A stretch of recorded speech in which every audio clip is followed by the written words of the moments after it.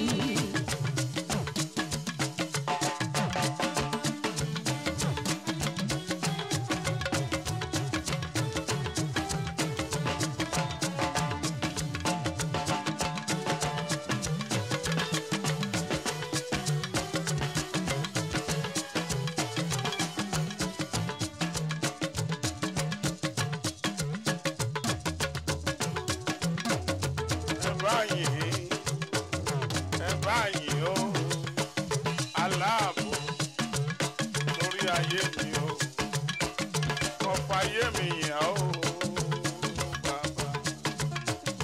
Ẹ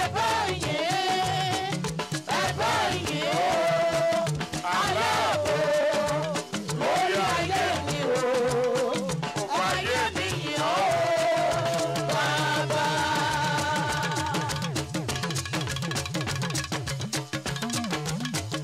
Olóore ọ̀fẹ́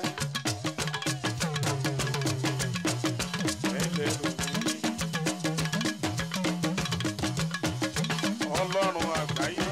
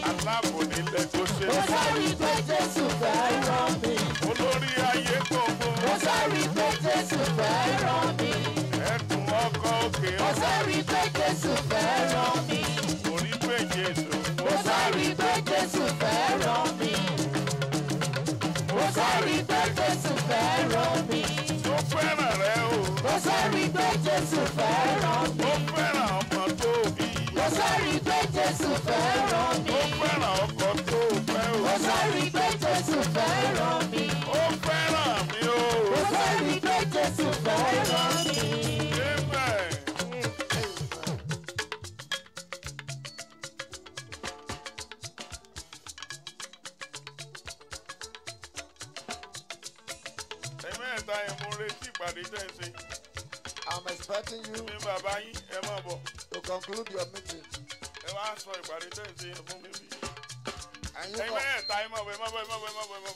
And you come and brief me about your meeting.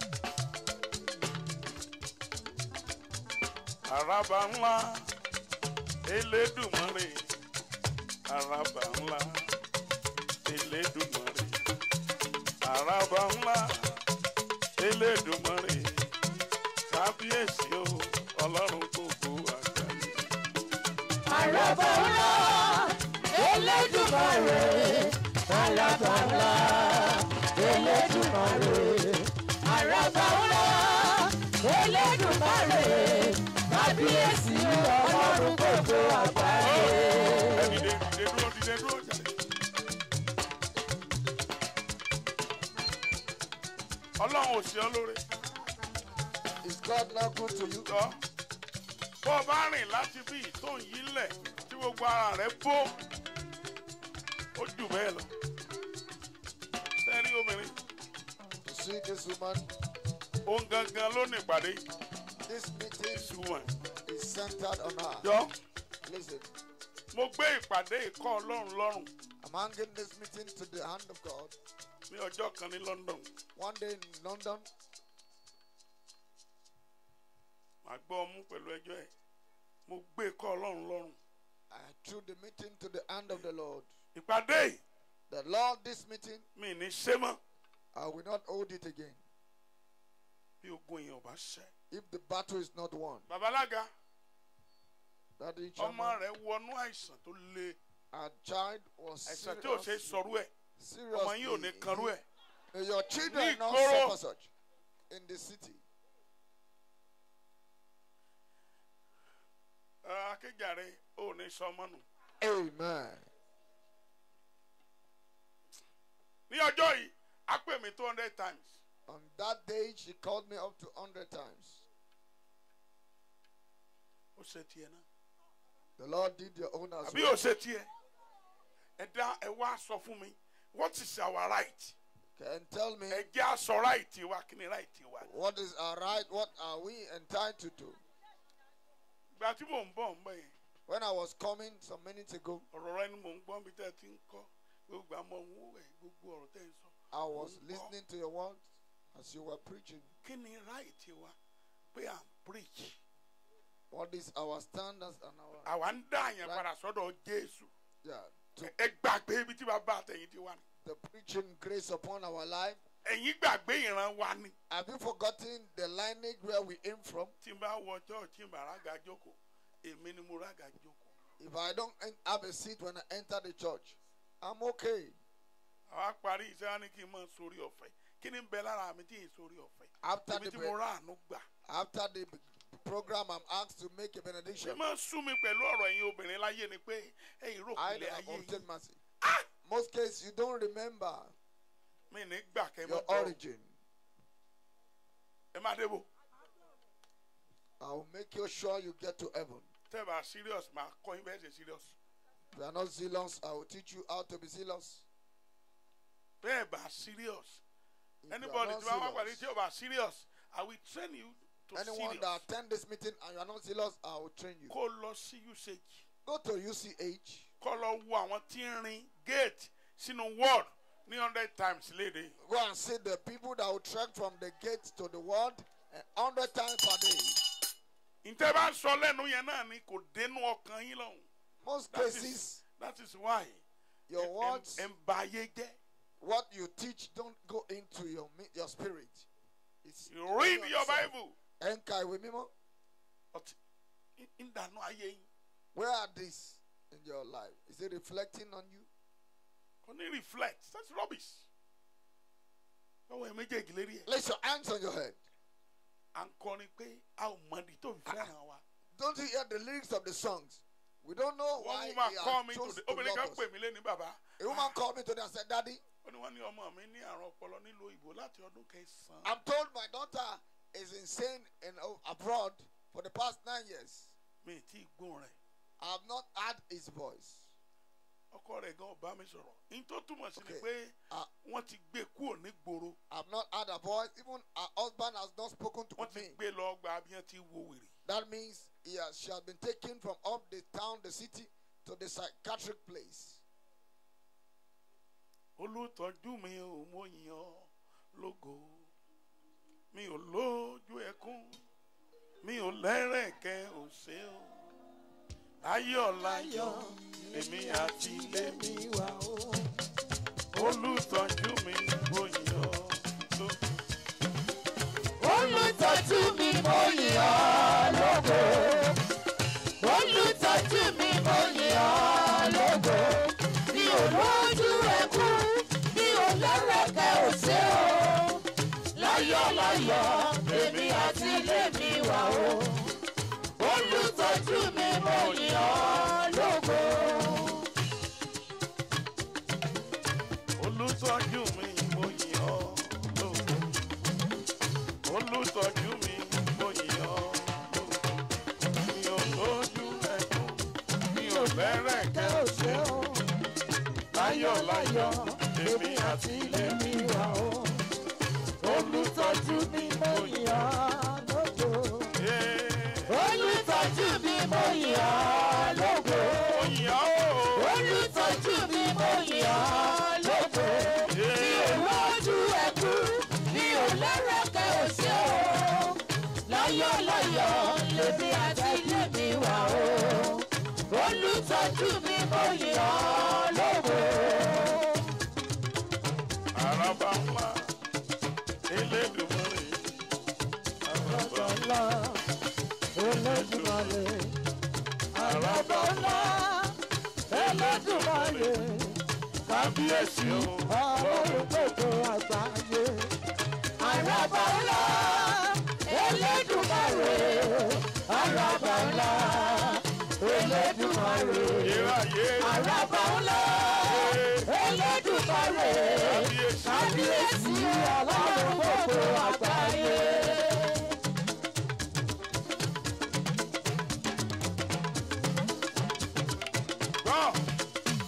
Listen. Ẹni máa ṣe wọ́n tí mo lè ṣe. Ọpẹ́ mi ò lè kájú òre. Oore tí bàbá ṣe fún mi o. Àwọn bá tí mo mú wá bàbá. ṣé ni wọ́n ṣe wọ́n tí mo lè ṣe ọpẹ́ mi ò lè kájú oore oore tí bàbá ṣe fún mi o àwọn bá tí mo mú wá bàbá. Wo Listen. orin yẹn ní ìtumọ̀ sí. The song has a meaning. Mo ṣe wọ́n tí mo lè ṣe. Ijó mi ò lè kájú òre. Oore tí bàbá ṣe fún mi o. Àwọn bá tí mo mú wá bàbá. ṣé ni wọ́n ṣe wọ́n tí mo lè ṣe ọpẹ́ mi ò lè kájú oore oore tí bàbá ṣe fún mi o àwọn bá tí mo mú wá bàbá. Àwọn bá tí mo mú wá bàbá. àwọn bá tí mo mú wá bàbá. Àwọn bá tí mo mú wá bàbá. àwọn bá tí mo mú wá bàbá. Ọpẹ́ tí mo mú wá lórí ọmọ. àwọn bá tí mo mú wá bàbá. Mo mú wá lórí ọkọ. àwọn bá tí mo mú wá bàbá. Mo mú wá lórí ẹsẹ̀ mi. àwọn bá tí mo mú wá bàbá. Mo mú wá lórí ẹsẹ̀ mi. àwọn bá tí mo mú wá bàbá. Mo mú wá lórí orí mi. àwọn bá tí mo mú wá bàbá. Ọpẹ́ díẹ̀ tí mo dá lórí àkọ́bí. àwọn bá tí mo mú wá bàbá. Tí mo dá lórí ìrìn àjò mi. àwọn bá tí mo mú wá bàbá. Mo dá lórí àtijẹ. àwọn bá tí mo mú wá bàbá. Mo dá lórí àtimú. àwọn bá tí mo mú wá bàbá. Ó gbé ọwọ́ ẹ̀ sókè kókè. àwọn bá tí mo mú wá bàbá. Lórí àtijẹ, lórí àtimú. àwọn bá tí mo mú wá bàbá. Ọpẹ́ oṣù kínní, ọpẹ́ oṣù kejì. àwọn bá tí mo mú wá bàbá. Ọpẹ́ orílẹ̀-èdè bó ṣe le tó. àwọn bá tí mo mú wá bàbá. Ọpẹ́ ayé bó ṣe gbóná tó. àwọn bá tí mo mú wá bàbá. Ọlọ́run ni àṣírí mi. àwọn bá tí mo mú wá bàbá. Gbogbo àṣírí àwọn ọmọ. àwọn bá tí mo mú wá bàbá. Àwọn bá tí mo mú wá o.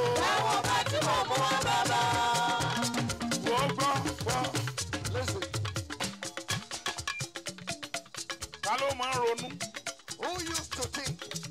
Wo Fẹ́mi, Sir. mo kó owó kan fún yín. Thank you. Yeah. Mo ní Olúwa ní kẹ́ ẹ lọ ìlú yẹn.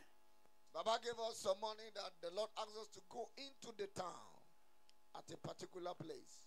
Fẹ́mi success wá dé pé For the bàbá success was there a máa ṣe sí lọ́la ẹ lọ wá owó. that tomorrow we have to get more money to do the same thing. Ó fún ẹnìkan ní ó lóun fún ẹnìkan ní 2,000. He said he gave someone 2,000 naira. Ó ló dúró. You know, the person was dumbfounded. Ìgbà tí Daniel dé. When Pastor Daniel came, Ó ń dà. where is he? Ó ní bàbá He said, Daddy, gbà tó ń pín owó tán ó kù 1,000. when he gave out all the money on him, it was left Ó ní 1,000. ìyá tó ń fi lé lọ́wọ́ báyìí. There's a woman she gave.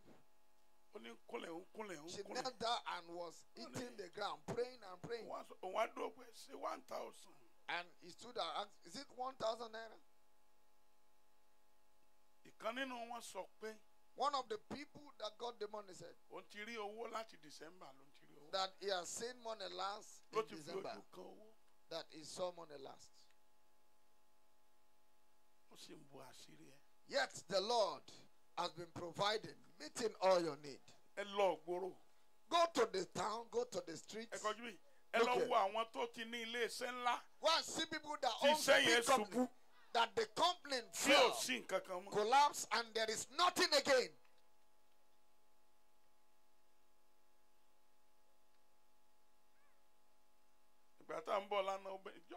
The woman called me. The woman called me and said, somebody gave me your number on one mountain. Daddy, please, I want to rent an apartment. How much will it cost? Hear what she said. If it's 2,000 now, you can give me out of it. I will get an apartment of 2,000 naira. Because I have 4 children. You can imagine a house you rent for 3,000. How would the house look like? It is you that have obtained mercy. You can still class yourself about the kind of house and taste of house. The woman said, what kind of house? Well, see the number of people that died because of 50,000 this year. A woman called me and you said, Daddy,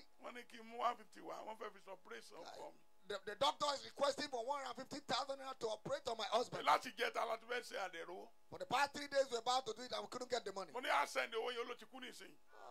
We're about to send the money and the man said, he's dead already. Place your hands on your head. It is because you have obtained mercy. That is why they give you 50,000. You say, what have they done? Well, see the number of people that died because of 20,000 naira. The Lord asks us to praise Him. Call the name of Jesus 7 times. I say, Lord, I thank you for taking care of me. Go ahead and pray. Father, in the name of Jesus. Father, in the name of Jesus. In the name of Jesus. In the name of Jesus. In the name of Jesus. In the name of Jesus. In the name of Jesus. Holy Ghost. Lord, we thank you.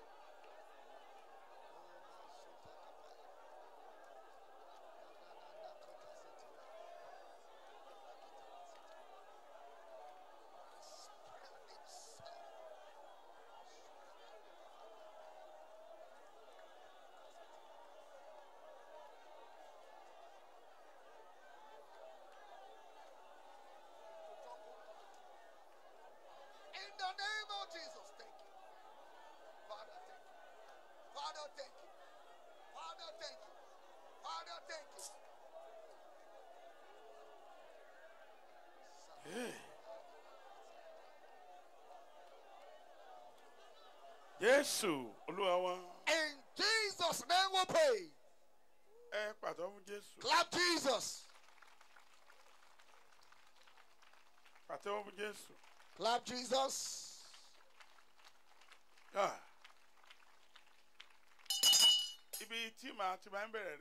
This is where I'm starting with you tonight. Where is the human angel? You are not a woman. Once it's lost, you woman who must live with your angel woman.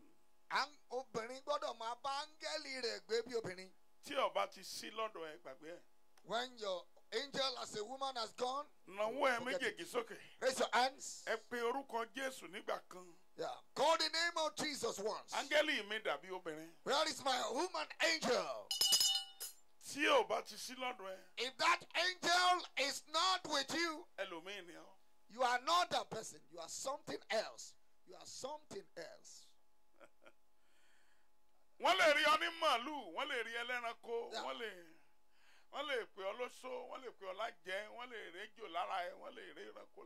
Yeah.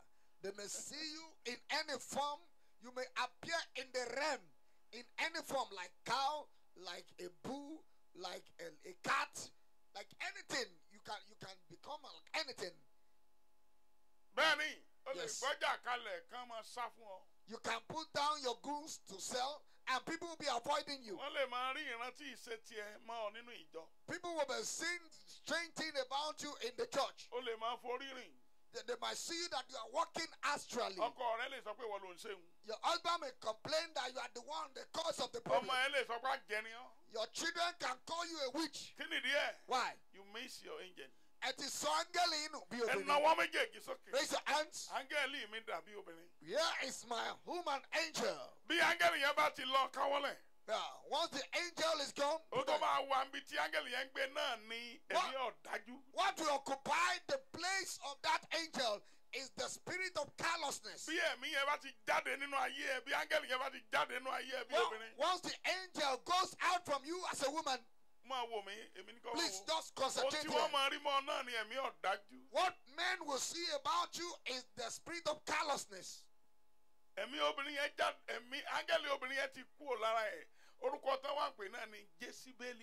the woman angel have left her, and they begin to call that woman Jezebel. She was not Jezebel from the beginning. When an angel was with her as a woman, she was not Jezebel. But when the angel left, she became Jezebel. What does Jezebel mean? Yeah, it's one of the fallen spirit, fallen angel. That is the callous spirit. And I decree tonight, the spirit acting contrary against your life, the spirit will catch fire. I like your understanding to be open. As the angel left that woman, what she used to survive in that city is the Jezebel spirit. Her behavior changed to the negative. The spirit of callousness entered into her. Yeah, she forgot about the labor pain.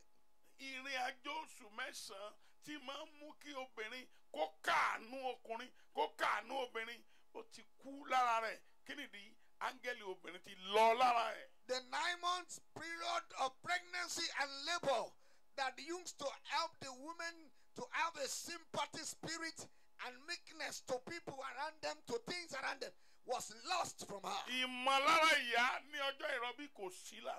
She doesn't have the woman feeling of the passion of pain in travail any longer. Oh King, why have you frowned your countenance?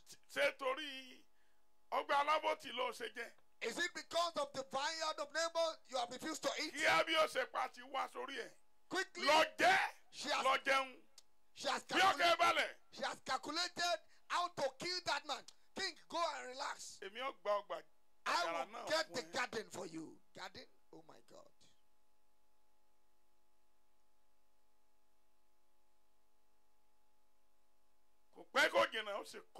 Not quite long, she wrote a letter.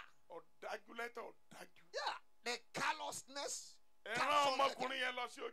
Yeah, set that man at the peak of the wall.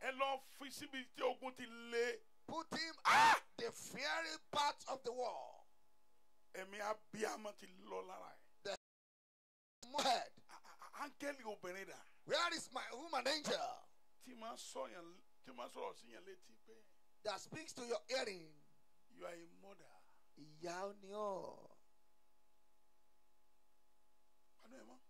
Hold your peace. Hold your peace. What women must not do, all you are doing. The spirit of callousness came into your heart and freed it. Daddy. The woman answered and said, Daddy, I caused that accident. And 30 people died at the spot. My child also died along. A callous human being. When the woman angel have left her, what entered into her is the spirit of the devil. Place your hands on your head. Daddy. The woman said, Daddy, you just have to pray for me. You have no option. I am the one devouring my husband's farm increase with the spirit of animal beasts. I am the one that is taking away all his joy. It's a woman. OBININ. But the woman angel has left her. A lot of pastors' wives. The woman angel left her.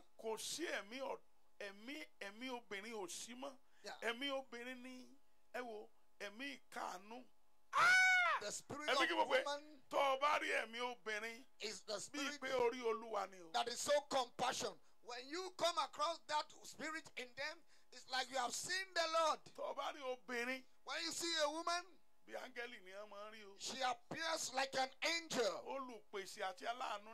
Yeah, they make provisions. They make supply. After Jesus Christ, I can say they are the next. It is by that spirit they reproduce, they produce. But when this angel of death left, they are the deputy to the devil. In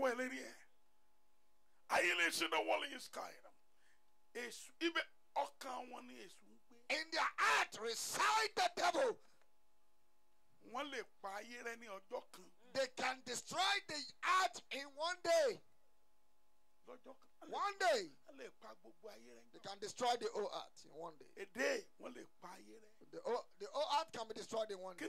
Why?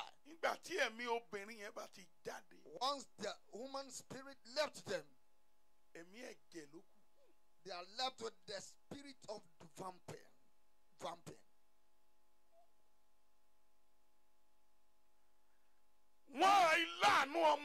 They don't have kindness upon even their children. Once the angel of the woman left, they are left with the spirit of sword. You cry aloud. Raise your hands. Where is my angel as a woman that has left my life? You return tonight. Return tonight. I want to become the woman in righteousness. Woman like how it was in the beginning. Clap Jesus. The woman in the fundamental stage in the beginning. It's not difficult for God to visit the woman of beginning. Yeah, kò nira fún Ọlọ́run láti bẹ̀ obìnrin ní àtètèkọ́ṣe wò, kò nira fún. It comes at free will. You know, they relate. They relate together. They share things together. They think like God. But at the fall of man, the woman angel in the beginning left. I feel like crying at this point. Place your hands on your head. I saw a lady at one of the marriage, the wedding program. She was wedding, and I saw the woman stood by her. All her hair was flowing for honey. As the mother carried her and hugged her,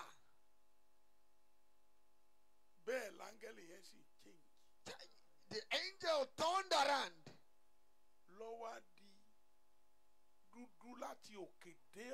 The angel became blackish and was still tall, carrying a big bag in his hand. Lọ́wọ́ ọ̀tún. Hold carefully. Àti lọ́wọ́ òsì. In the left hand and left, right and left hand. Mẹ́ta bí áńgẹ́lì yẹn bí ẹ̀mí yẹn ó dúró tẹ̀lé. And 3 of those angels like followed after. Bí ṣe ń lọ sọ́dọ̀ ọkọ ẹ̀ báyìí. As she was approaching the man, the bride, Bọ́mọbìnrin yẹn ṣe the ń groom, jókòó lẹ́gbẹ̀ẹ́ ọkọ ẹ̀. as the bride sat by the side of the Títí groom, mú kéèkì tí ó fi sọ́kọ lẹ́nu. Kai, as she was taking the cake to feed the man, Ẹ̀mí yẹn sì gba kéèkì lọ́wọ́ ọmọbìnrin. the spirit took the cake from the young man.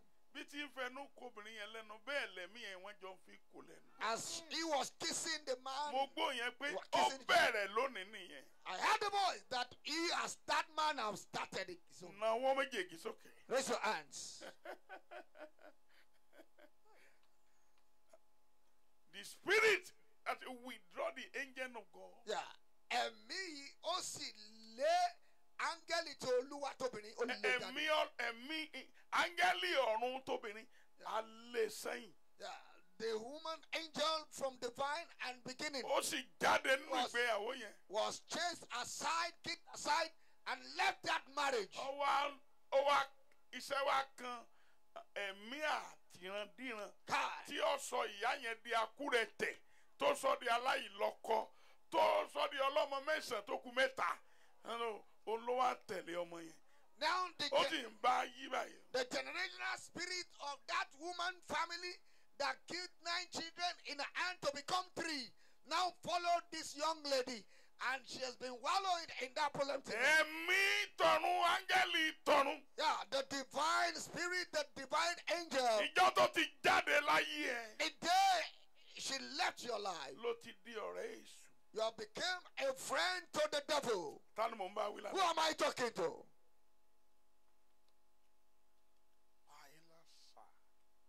Bí ẹsẹ̀ gbégbé. Raise your legs.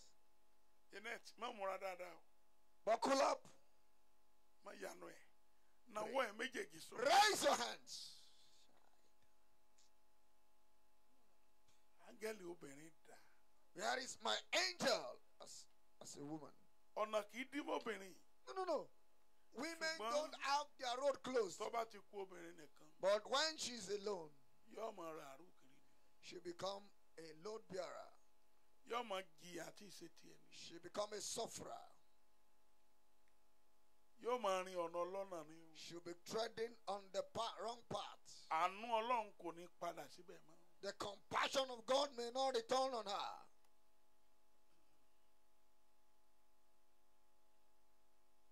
Fò sókè nígbà kan. Jump once. Nawọ́ ẹ̀ sókè.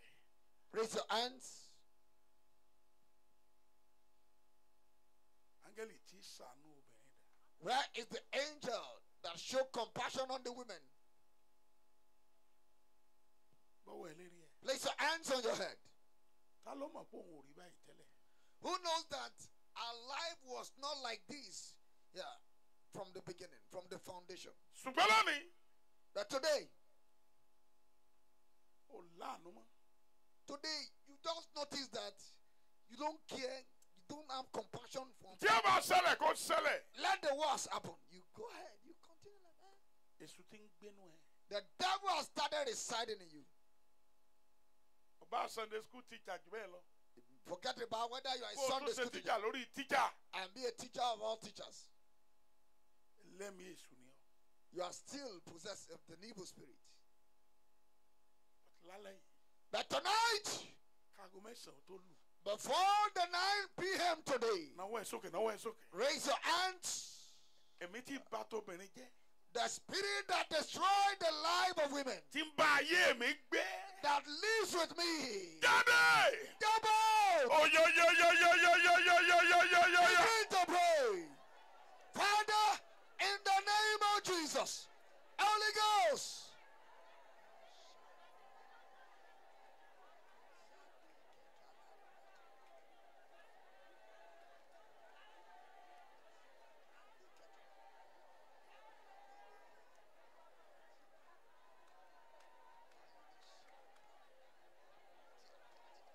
Early.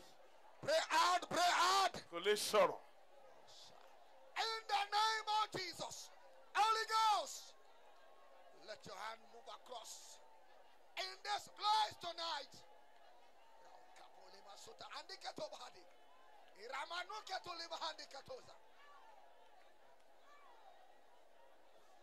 Àdúrà lóbìnrin ń gbà sá.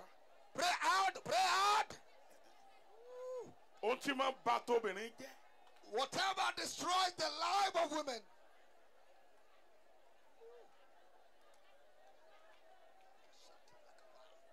In the name of Jesus.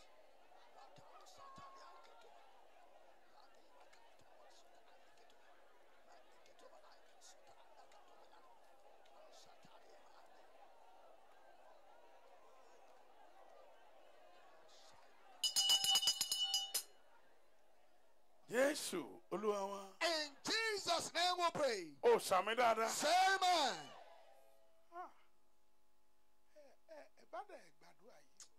You should have prayed hard.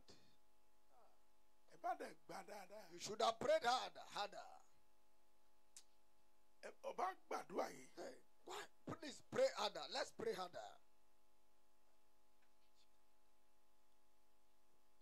Adam nìkan ló kù lẹ́yìn ọkọ ẹ̀. Adam alone was left. Áńgẹ́lì obìnrin filẹ̀. The human angel left.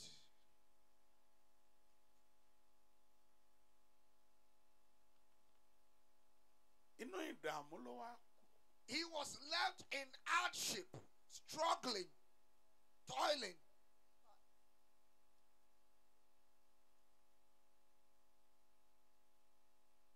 Ìdààmú ló fi ń bímọ nígbà táńgẹ́lì yẹn ti lọ. She had to labor to give birth because the angel have left her. Ẹ gbọ́. Listen. Ọjọ́ tá a withdraw àwọn áńgẹ́lì obìnrin ni Olúwa sọ pé inú ìpọ́njú rẹ ló máa bímọ.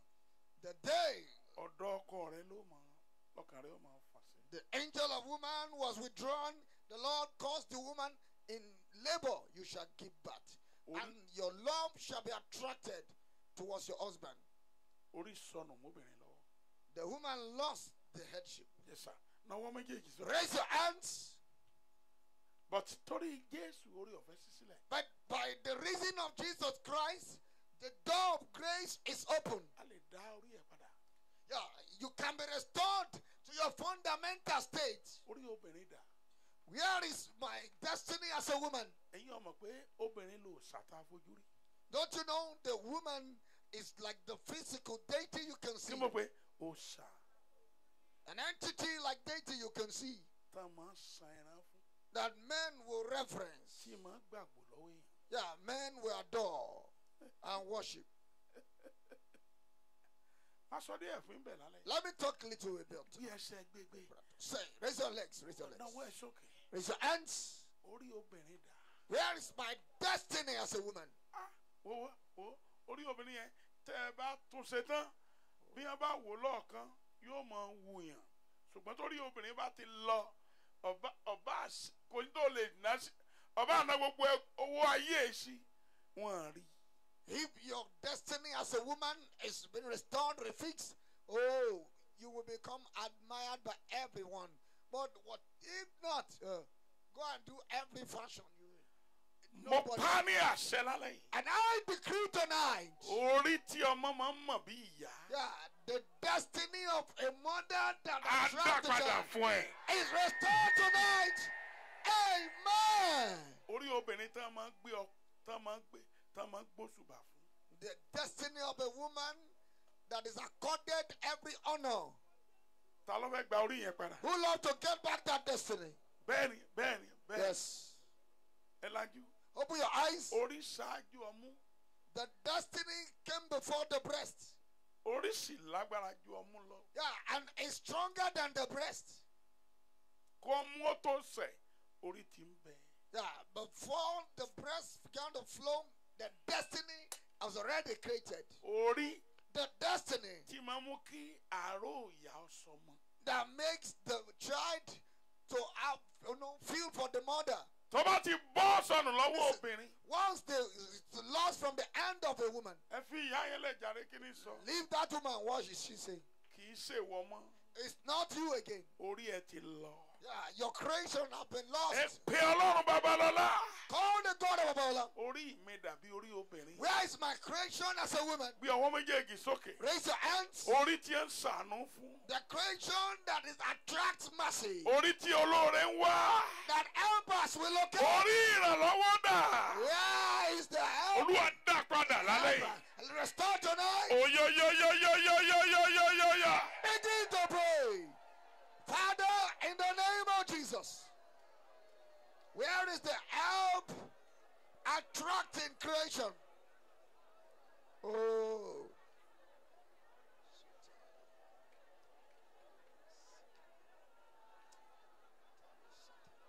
In the name of Jesus. Holy Ghost.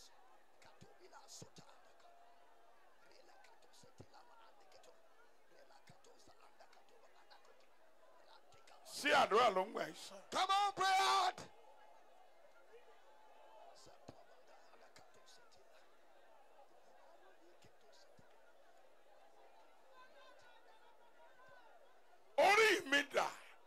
Where is my creation?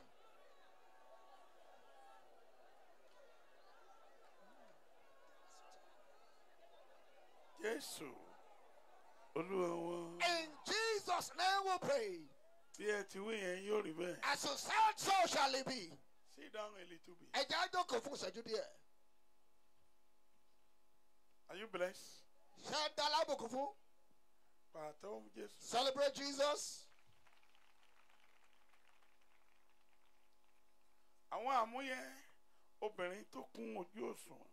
These are qualities of a woman of a godly standard.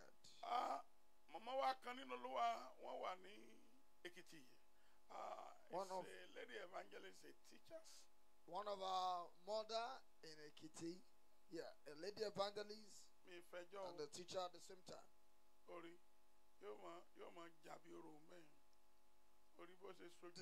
Do you want to start nagging again? See how she frowned her face. You want to start nagging? Stop, why frown your face? That is a woman. One classic. And those teaching the teacher that I've just taught you have not left the seat. You have started forgetting what you are taught. That is a woman.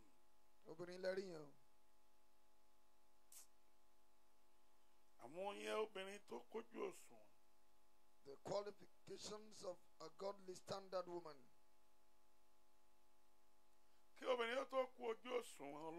Before a woman can be seen as standard woman, virtuous woman in God,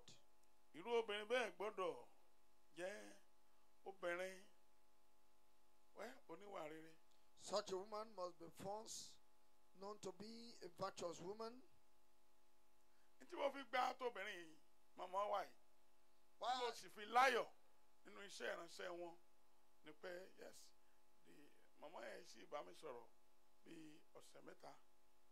Why I so admire our ministry and attracted to her life. I think our mother is still alive. And I swear to the woman.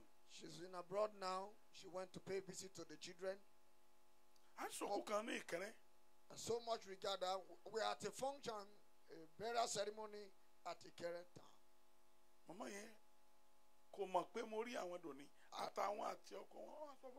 this woman didn't know I saw her. She told her husband. The husband said, I will not come down from the car. She said, please, don't disgrace me. Just protect my image here. Please.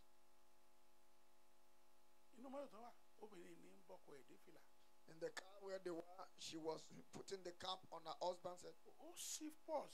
She opened her wallet and said, take.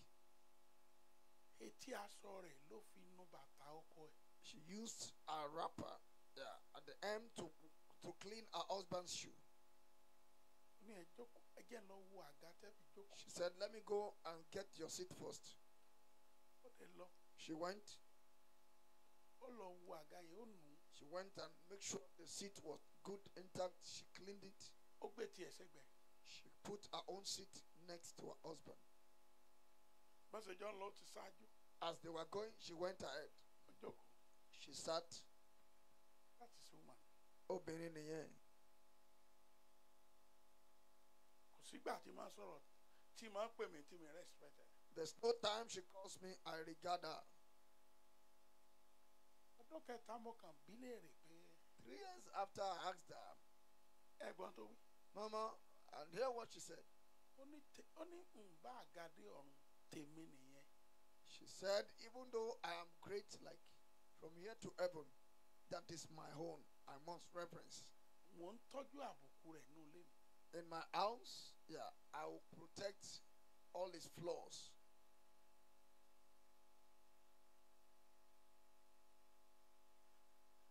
Ó ní wàhálà tí mò ń bá pàdé lórí ẹ̀. She said, what I come across over him that can never be seen in the public. He may kill me. One day, the woman ran to me on the mountain. No. Daddy, please. It's like he's getting to the peak of, I can't condole, I can't endure anymore. Jesus even mentored disciple Judas before Jesus eventually sold him out. What example will be made of you? What example? What example of woman will you be, or are you? You are a prayerful, yes. You are a teacher, yes. You are good at, putting things in protocol. Oh, you are even wicked in that. Sit down properly.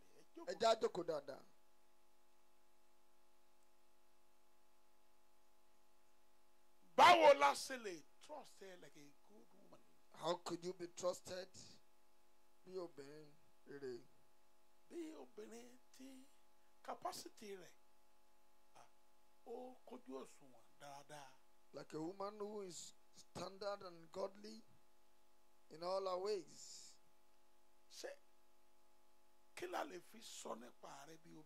What could we say about you as a good woman? Or a virtuous woman?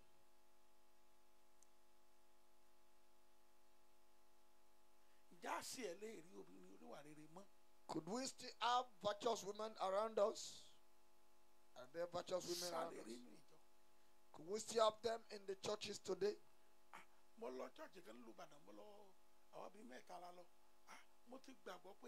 attended the church in Ibadan. I was so relaxed, settled in my spirit. That, I'm in a home church. I'm a man of notice. I am a man that knows things. That's why I note a lot of things. Before you can hide who you are to me, as we entered the place, I was on the mufti like this, a simple dressing code. We parked the car so far, and they can hardly connote that. No delay, nothing that can show us caliber or timber. We just parked our car somewhere. The pastor and his wife, they came in. The lady the sister that was singing praise worship section, people were so excited under the hand of God that have brought down the glory of God. And so the woman, she sat at a place and she just went close to the chancel and said, somebody call daddy for me. It's called daddy. Quickly the daddy was trying to make an appeal when he has known the kind of woman she had. You are laughing. You are laughing. Sure, Say a laughing stock. Where is my wife here? You can look around. Where is my wife? She may be somewhere. You should learn.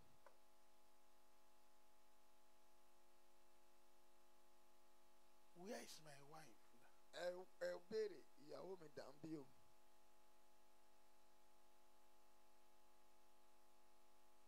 Until possible for me, what I have not used to, that I have not conquered, that have not been part of me, I can't teach you.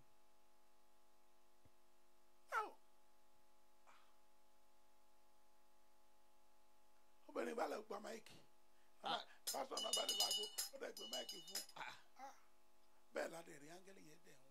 Without no information, no awareness, the pastor just came to the altar.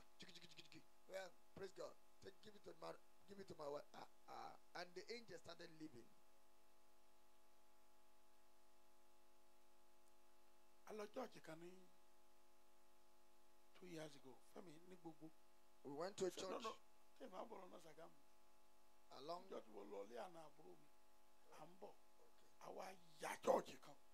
We were branching from a place and we entered the church. The service was ongoing. We sat. The woman said, yeah, the pastor's wife.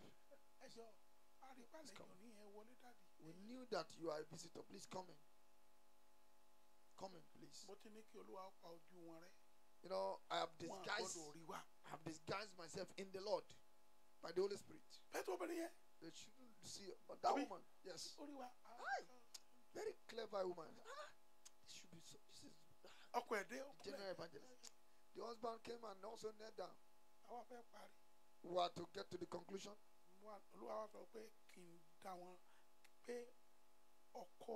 The Lord said, this husband,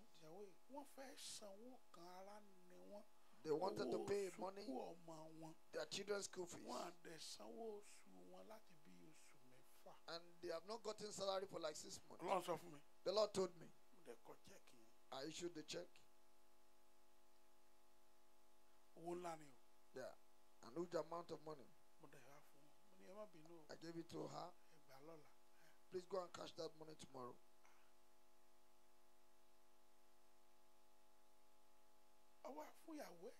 He gave it to his wife.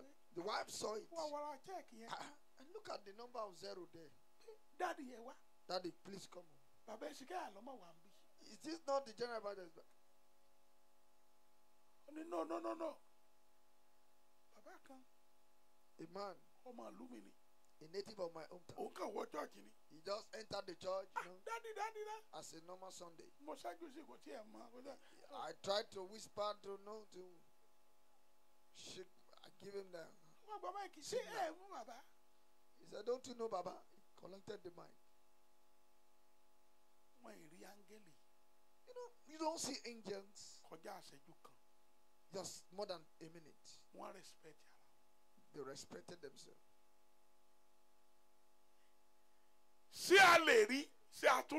Could we still see woman, a virtuous woman?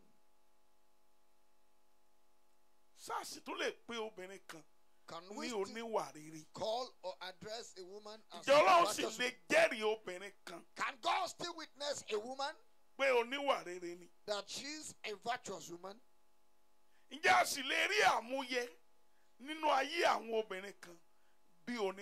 Can we still see the qualifications of a good woman? Are you a quality woman?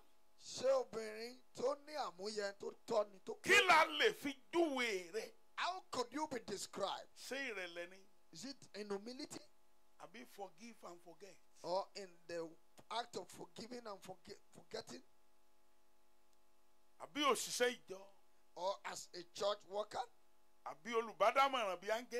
Or somebody who has an angelic counseling? Is it Deborah you took after? Or Tabitha in a generosity?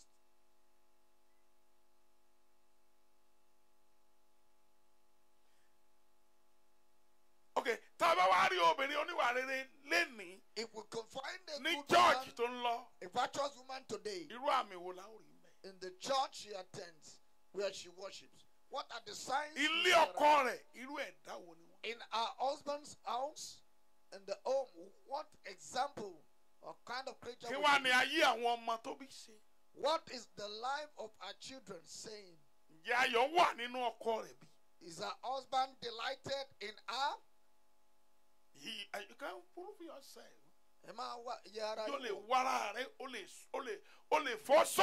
Can you beat your chest? I'm a good woman.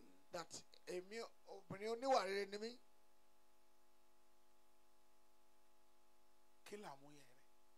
what are your signs?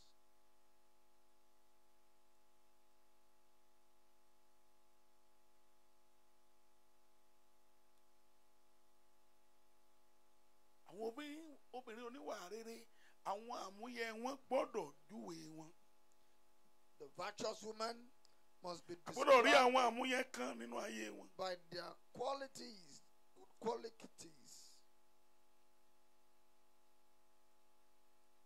Before a woman can be called a godly standard woman, she can be trusted. A safe trust. Yeah, she will be a woman, a safely trust woman. A trust woman. Yeah, a woman that can be trusted. Who can be safely trusted in flesh and spirit. Look up. In flesh. In spirit.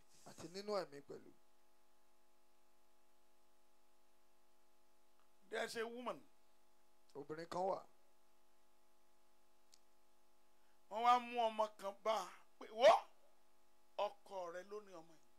child was brought to her and said, your husband owns this child. A child of 5 years old. And she hugged the child. She didn't see her husband and fed the child before everybody. She said, look at the boy's hair is bushy. Can you take us out together? She put the child in the car, drove the child to the street, and they barbed the boy's hair and bought the boy clothes and shoes. The mother of the child was there. And two of his other brothers. It was on a Saturday. I will never forget. She cooked food for the people that came, 4 of them. They all ate. At the 3 p.m. of the afternoon, the woman knelt down. Mommy, come. I lied against your husband. Your husband, I've never slept with me. He has never seen my nakedness. But what you did today, I will say it all over the world. Let me go back home.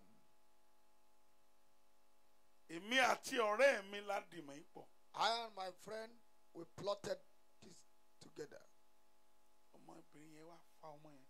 And the lady handed over the child. We adopt this boy in place of my first child. And she trained him. After 6 months, this woman also got pregnant of twins. She took the child as her first child and trained the child. When that woman will give birth to her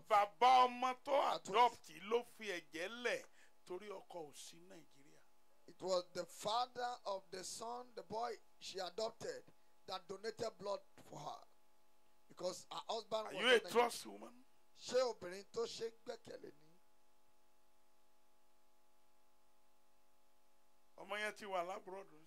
That child is abroad. He's now married.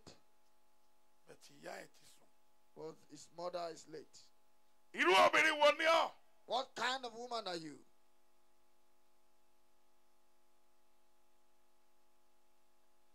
Are you a trust woman?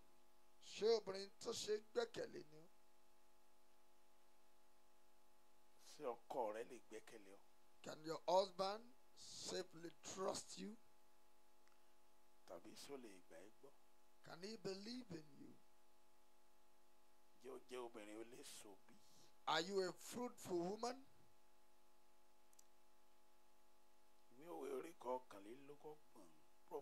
Proverbs chapter 31, 11. Verse 11.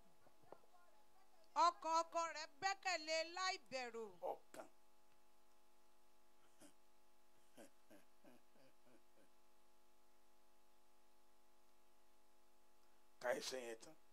Ọkàn rẹ̀ gbẹ́kẹ̀lé láì bẹ̀rù. Bẹ́ẹ̀ ni òun kì yóò ṣe aláìní èrè iṣẹ́. That's enough. Kò ní ṣe aláìní èrè iṣẹ́. The heart of a husband doth safely trust in her, so that he shall have no need of spoil. I did something of recent. I said to my sister, go and coordinate the church. Hello, ma say, Daddy, àwọn ènìyàn Ọlọ́run. Daddy, don't say Why? that. Ẹ ṣáà lọ. Don't repeat it again. Ẹ má ṣáà ti béèrè kankan.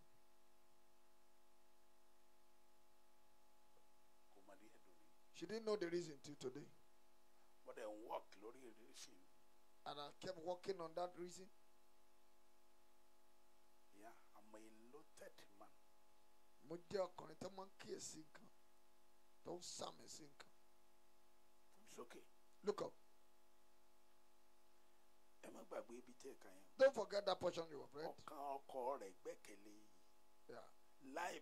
The heart of her husband doth safely trust in her, so that he shall have no need of spoil.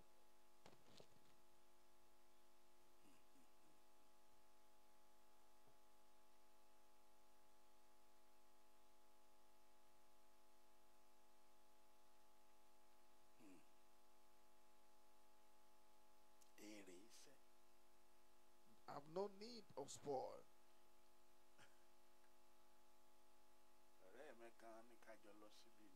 One of my friends asked us to go. After persuading me that we should attend that function. Okay, I said, okay, I'll go. I told the person we are going together, I said, today I will not be disgraceful. Don't let's sit at the front row. Tell my driver, not to switch off the ignition. Because I've seen this woman. I've never seen such a rancor, such a raking. Is it such a person that will be witness? What a pity. The woman said I should please beg her husband intervene in the matter. I said, I came to America, I begged you, I persuaded, and I did everything. Until you send the man back home.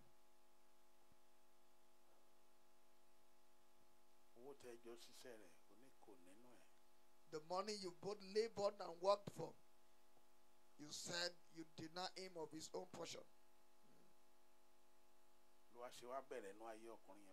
The Lord has started greatly in the life of that man. So it will be.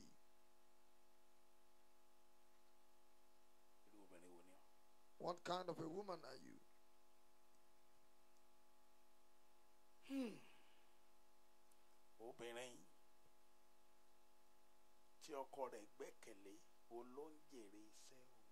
A woman that her husband can safely trust in her, gets the reward of her labor. Did you hear that?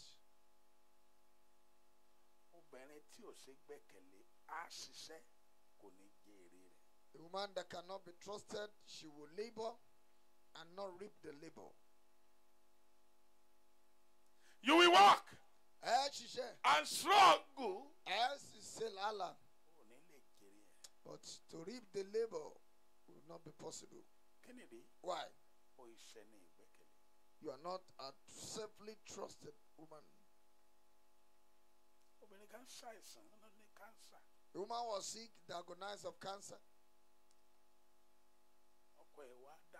And the husband answered and said, on this mountain, Lord, please. She was sick at her door. Deliver my wife.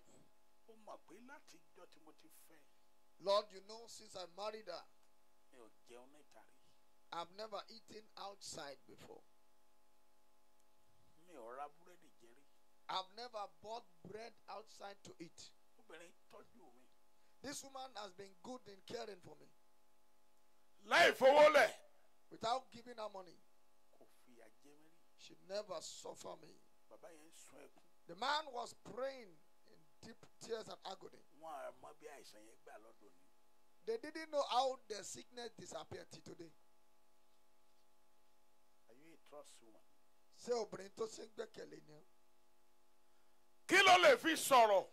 What can you say? Can you say confidently? Yeah, to challenge God in your closet. Can you challenge your husband creation?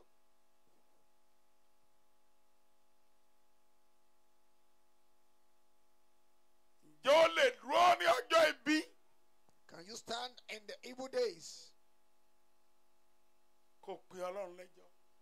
to challenge God?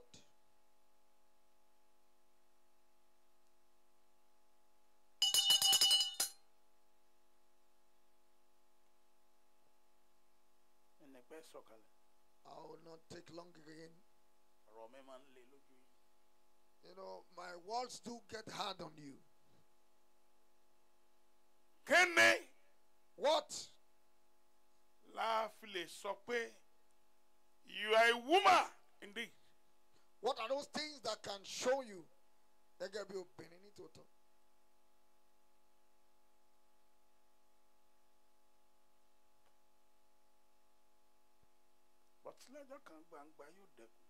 But a day is coming when every secret thing shall be made plain.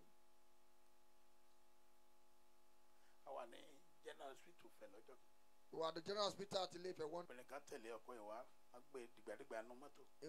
woman followed the husband, you know, they rushed the man, yeah, as an emergency. And where I sat in the car, I overheard her. She said, as she died, as the man died, once he's dead, go and pack him so and let me go my way. Woman. OBININ.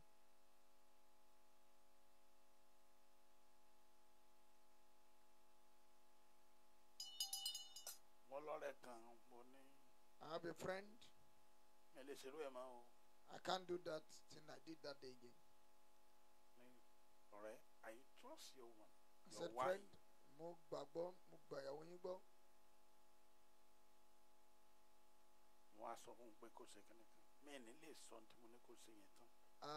I told him to do something. I will just brief it. I will not say all.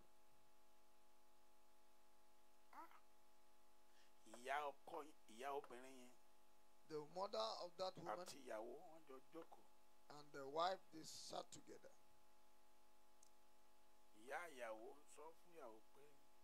The mother-in-law was telling the wife, if this man dies like this and go. The wife said, Mommy, what do you say? If your husband dies like this,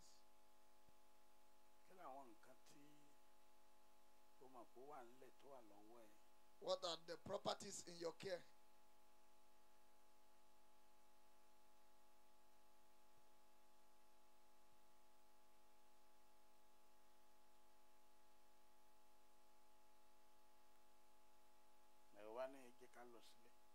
The wife said, let's go. And they prepared to go. Before they returned from home, the man discharged himself from the hospital. She didn't see the man again till today.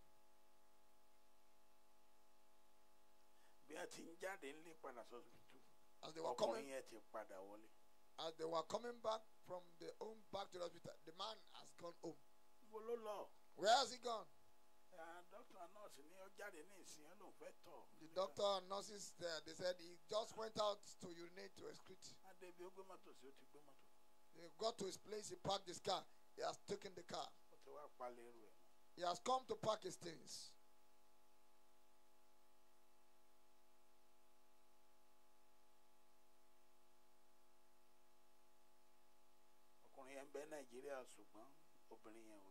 The man is still in Nigeria, but the woman is not seeing him again.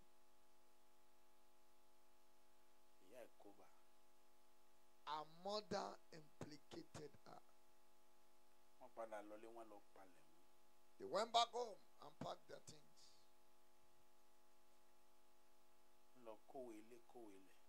They took the house document, land document.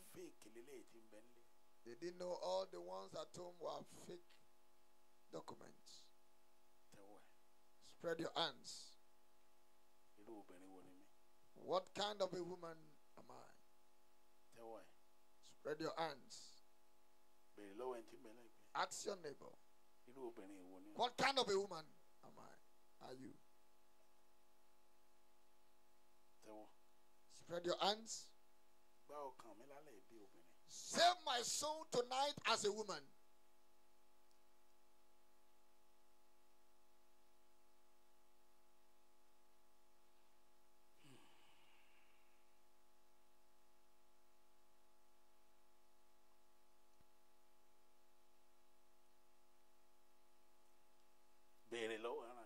Ask yourself, what kind of a woman am I?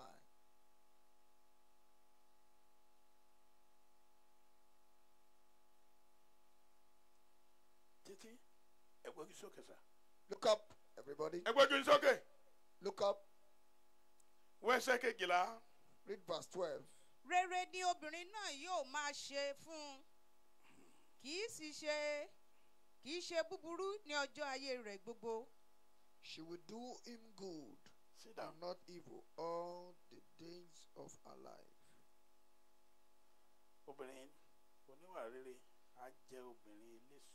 A virtuous woman be a woman of great and godly fruit. She is a woman that is fruitful in all her adventure. She will do good to him, not evil all the days of her life.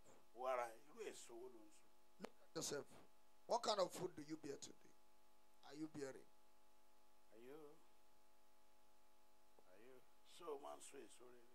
Do you bear good fruit? Look up. A woman like 4 years ago on this meeting. 3 years ago she watched the meeting from overs.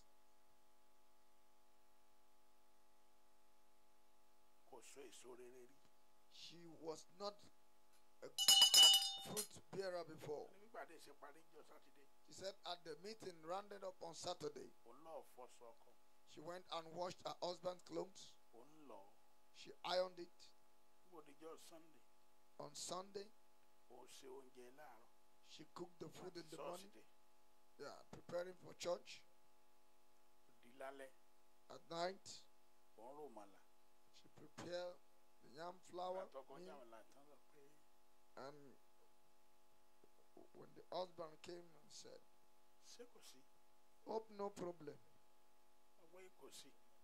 No problem now. You have never made this food since you are in this house. I don't know you can do it. She didn't talk.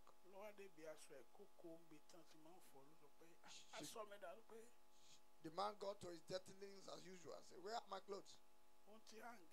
I've washed and I've properly hanged it. She ironed every clothes. The following day, on Monday morning, she prepared tea in the flask, put it in the car,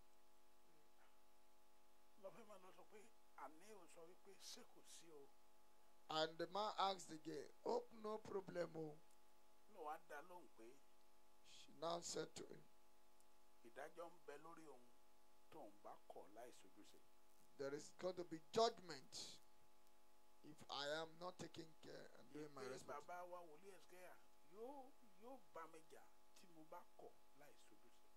The God of Prophet Hezekiah, the calling will fight me if I refuse to fulfill my duty."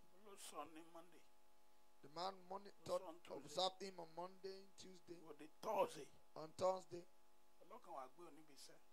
He just came to pick up from a place of work. You must get, some time. You need 1 hour with me. And he took her out to the car park. And look at this car stand. Look at all these cars. Yeah. Which one do you like best? She just pointed her hand at the one she thought the man would not be able to buy. The man just brought out his card and paid. And they brought the card documents. Next tomorrow, come and take this car. When they go back to the car, she said, "Where did you get such a money for that car?" "I must reward you." Reward us, son. Yes, son. That's just the tip of the iceberg. The following morning, he gave her $10,000 in cash. Send it to your father to renovate his house. We'll go home in December for 10 days. Send $2,000 to your mother.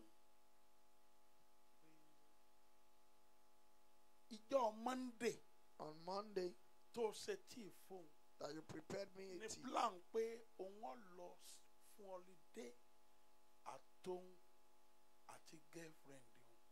Was the day he planned to go for an holiday with himself and his girlfriend. Láti ọjọ́ Sátidé ntí mò ń gbádùn ta ibi ayọ̀ mi ti ń kún ta gbogbo ẹ̀ ló bẹ̀rẹ̀ sí láti jọ Saturday, Sunday, Monday, Tuesday, Wednesday. All those things that impressed me, you began to do since on Saturday through this Thursday.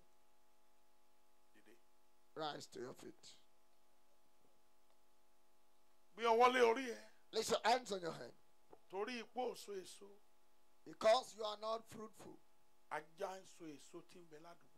Yeah, the fruit, the dogs around you are bearing the fruits. Place your hands on your head. Mommy, did you because you are not fruitful. The dogs around you are eating your fruits.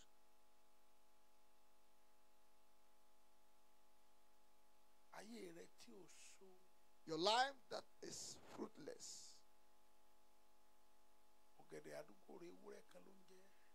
The goats around you are eating the banana, the plantain that should be yours. It's very touching.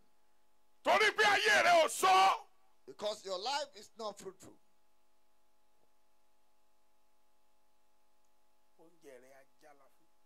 Your portion has been given to dogs.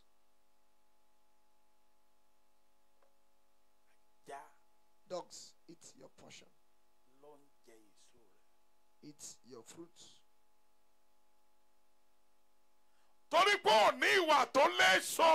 Because you lack the character that portray you fruitful. Another person is taking your honor.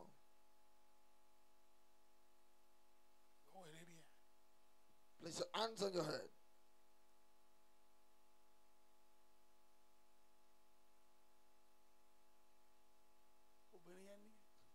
The woman said, so you have such a money with you.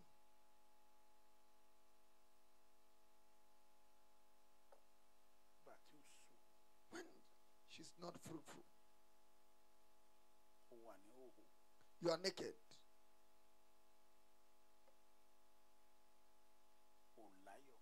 You have no joy.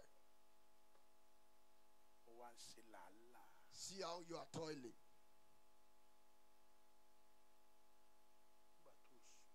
When you are not fruitful.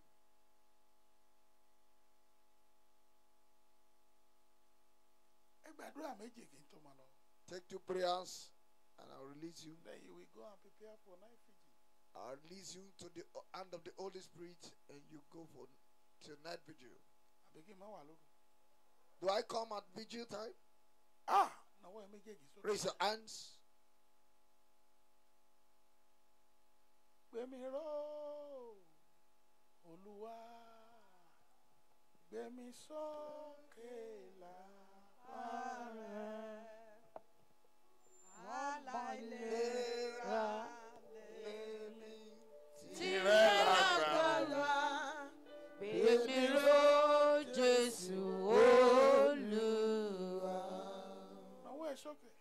Raise your hands.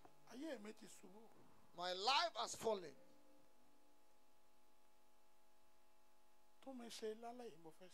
Lord, fix me tonight. I want to bear fruit.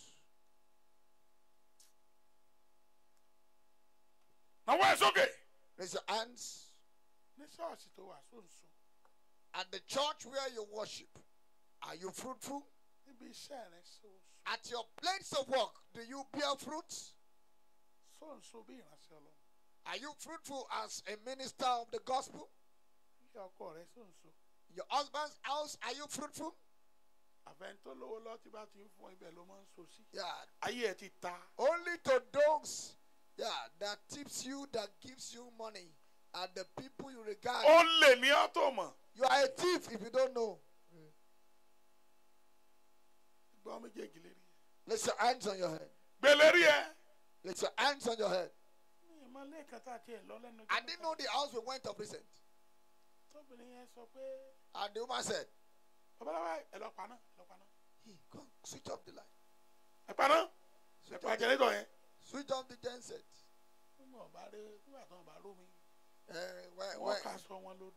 And there is no water again. They will take their clothes to the riverside.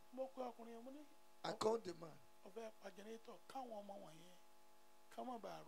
Why is your wife planning to switch off the genset so that there will be no water?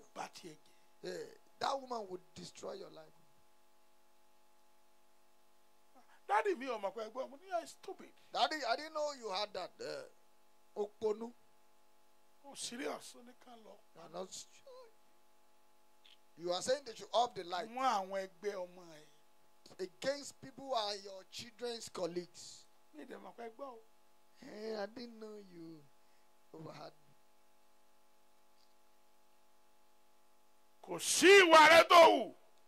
None of your behavior. You will be rewarded in the secret and in the open. All those things you do in the secret, you will be rewarded. I told the woman in the afternoon, you have destroyed the life of your children. It is what you thought of other children that bounced back upon you.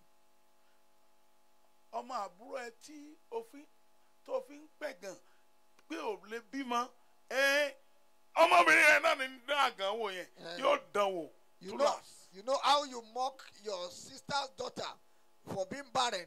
Your own is testing the barren. Yeah, you know how you mock people who are barren.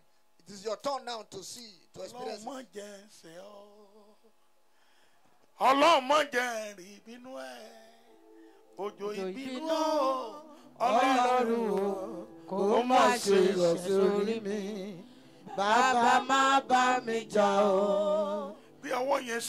Raise your hands.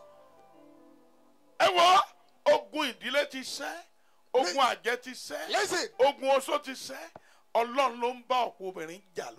The household wickedness is one. The witchcraft, attack, witches, sorcerers have been defeated. Today, God is the one angry at most of the women today Upon most of the women, the wrath of God. Ọlọ́run àwọn ọ̀run ló ń bá ọjà. It is the God of heaven that is fighting you. Àwọn ìgbé ayé àtijọ́ tó rò pé ó ti parí. Your past life that in your secret you thought is gone. Ó ń gbà lẹ́kùnrẹ́rẹ́ báyìí. You will be rewarded to the fullest. Ẹ nawọ́ méjèèjì sókè. Raise your hands, everybody. Ọlọ́run mo bẹ̀ ọ́ ni. Lord, I beg you. Má bínú mọ́. Do not be angry anymore. Torí pé mi ò so ló ń bínú. Because I'm not fruitful, Lord, and that's why you're angry. Gbáyé mi. Lord, deliver me. Mo fẹ́ so. I want to be fruitful. Dárí ẹ̀ṣẹ̀ mi jì. Forgive me my sins. Mo fẹ́ so. I want to be fruitful. Gbé ọwọ́ yẹn lé orí. Place your hands on your head. Lajú ẹ̀. Open your eyes. Ebi ń pa ẹ̀gbọ́n mi. My elder brother Ìyá, is ebi ń hungry. pa ẹ̀gbọ́n mi. My elder brother was hungry. Láago mẹ́wàá àbọ̀ lálẹ́. At 10 p.m., Bọ̀dá ní ebi ń pa mí. my brother said, I'm hungry. Látàárọ̀ tí mo ti lọ. Since morning I've gone around Mi sì jẹun lóde. and I don't eat outside. Ìyàwó ní go to the kitchen. And the wife said, hello, see kitchen. Ẹ lọ ṣe Lay down. Go and cook rice for yourself. Bọ̀dá dẹ̀ mú kọ́kọ́rọ́ mọ́tò. My brother took his car key. Ó lóun lọ ra búrẹ́dì. Okay, let me go buy bread. Am I correct? Yes, sir.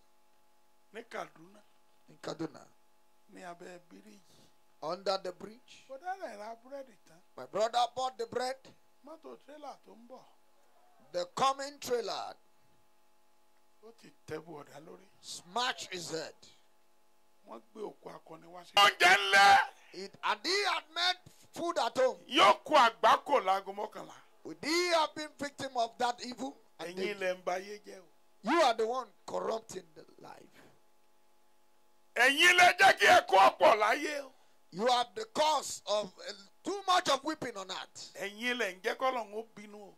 You are the cause of a lot of God's wrath and anger. Gbé ẹsẹ̀ gbé ẹsẹ̀. Raise your legs. Ẹ na ọwọ́ méjèèjì sókè. Raise your hands, everybody. Ẹ pé Jésù bí àrá. And call on Jesus like thunder. Jẹ́ kí n rí àánú gbà lẹ́ẹ̀kan. Let me obtain mercy once again. Èso owó ló ń so. What fruit do you bear? Lájú ẹ̀. Open your eyes. Dìde dúró obìnrin. Rise. Èso owó lè so. What fruit do you bear?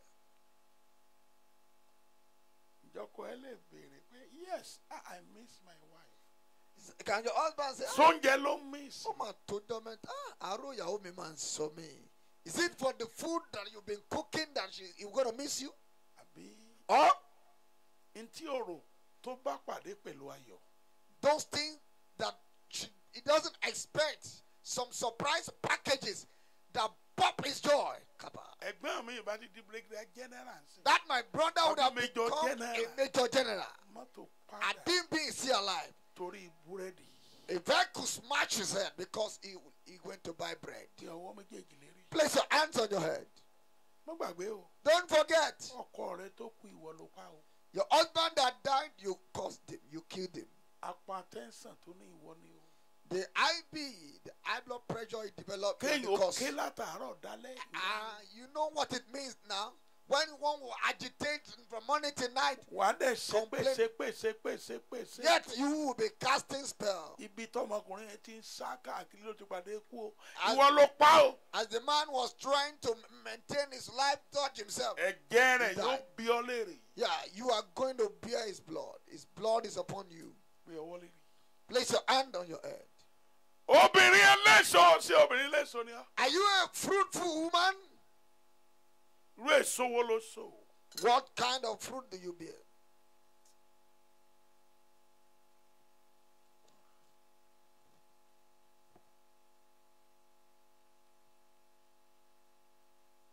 Ṣé wọ́n jẹ́ obìnrin ẹlẹ́sọ̀ bí?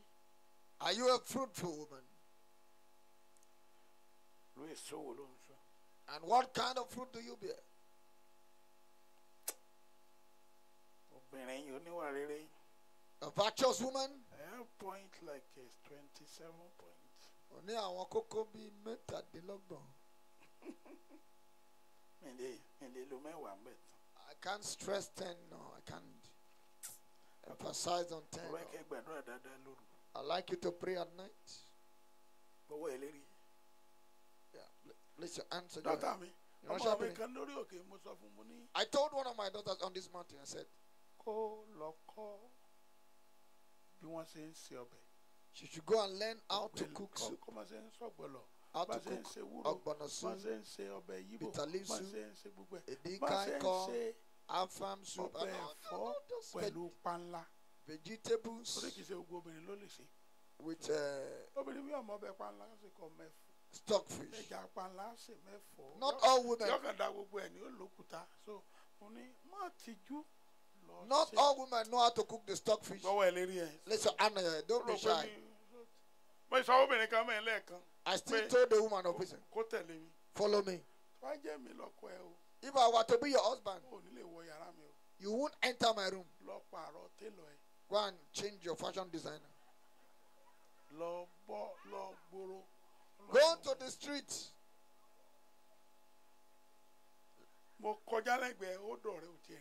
I pass by your side.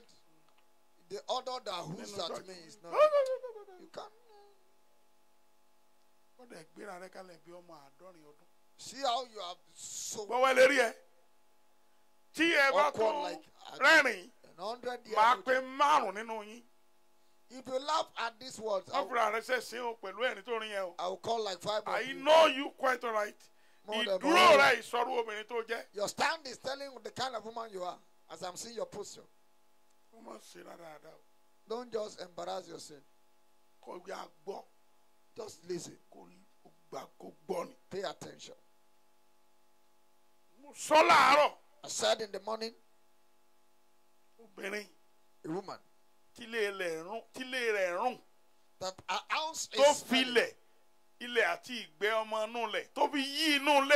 surrounding the house, with the child, excreta, and she's coming out very neat. I told you I lazy. I'll pay. Go and learn how to cook ogbono soup. Go and learn how to cook vegetable with a good stockfish vegetables. I used to order the stockfish from abroad. Yes, sir.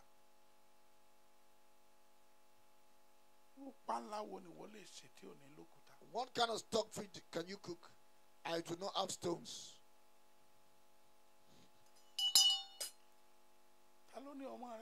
Who asked you to laugh? Okay.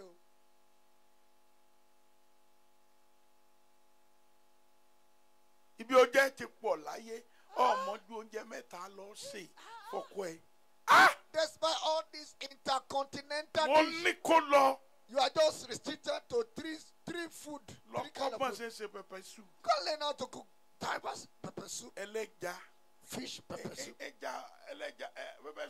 catfish pepper soup. Yeah, we have about 6 kind of fish pepper soup.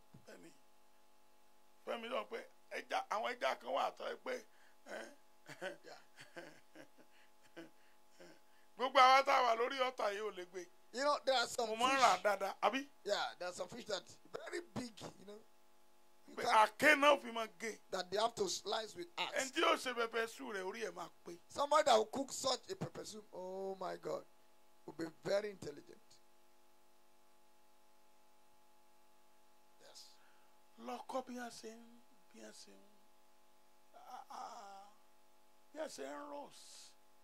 Nílẹ̀ Yorùbá àwọn ìsábà jẹ nílẹ̀ Yíbò wọ́n máa ń róòsì ẹran màlúù wọ́n á róòsì ẹ̀ tán wọ́n á máa fi ata súyà jẹ kì í dẹ́ ṣe súyà orúkọ tó ń pè é mímọ́ àbí máa ń mu drink àbí máa ń mu wáìnì àbí máa ń mu juice so máa bá bí kì í bọ́yọ̀ ọmọdé mò ń sọ ni. Just place your hand on your head. Which one? All these you are mentioning, which one have you cooked for your husband before?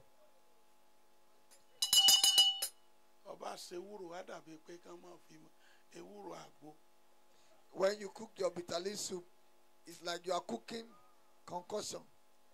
Praise the Lord.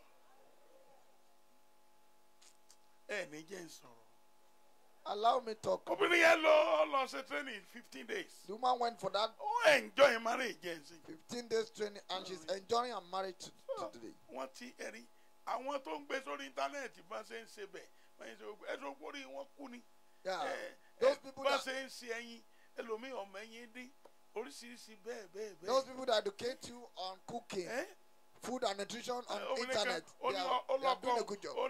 Olóní high blood pressure, onítọ̀ ṣúgà, onítọ̀ ṣúgà.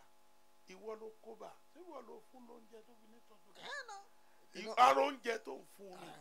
A woman said her husband has high blood pressure. I said, you are the cause.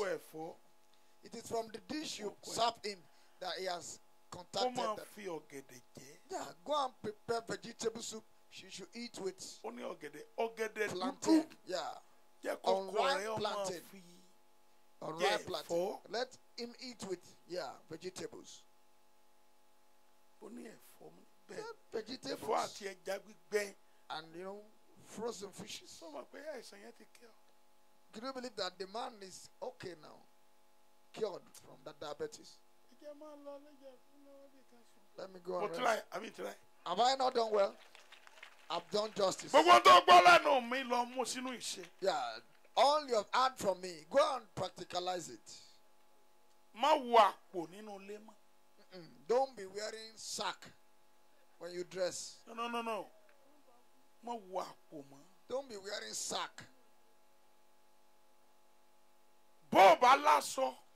If you don't have enough clothes, the one you have is enough. No. The one you have is enough. Some would dress as if they are chasing him out of the town.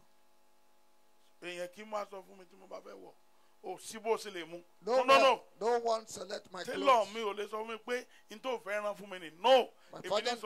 My fashion designer does not pick the style. I give him the style. No. So I will not allow you to sew my clothes in the way that will not be fitting. No. I'm a man of a short stature, but I know I can dress that. You hardly know if I'm short or tall. No.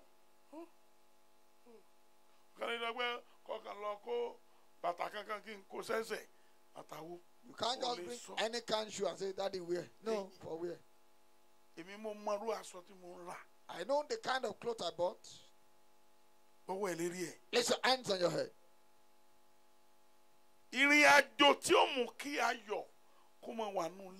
Yeah, the steps, the journeys that will join your family. Go and put salt in the soup.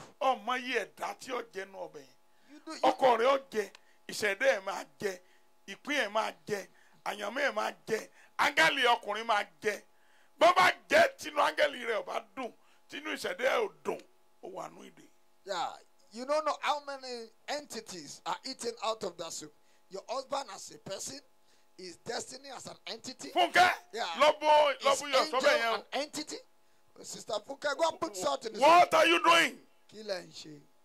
What are you doing? I saw to Kosino bowl 3 weeks ago. The clothes you have soaked in the bowl for 3 weeks ago.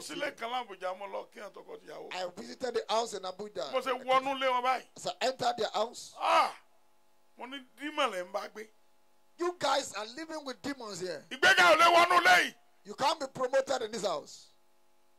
You can't be lifted in this house. You, this man. Who was this dirty woman?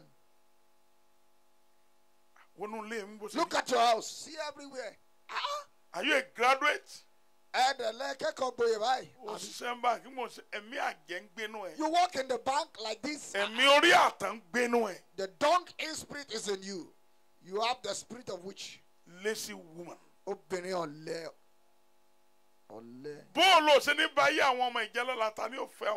How will you not destroy the life of witch? Who will marry these girls? You want to destroy this home? Stand up. They do. I said, I'm not going in. I'm not coming in.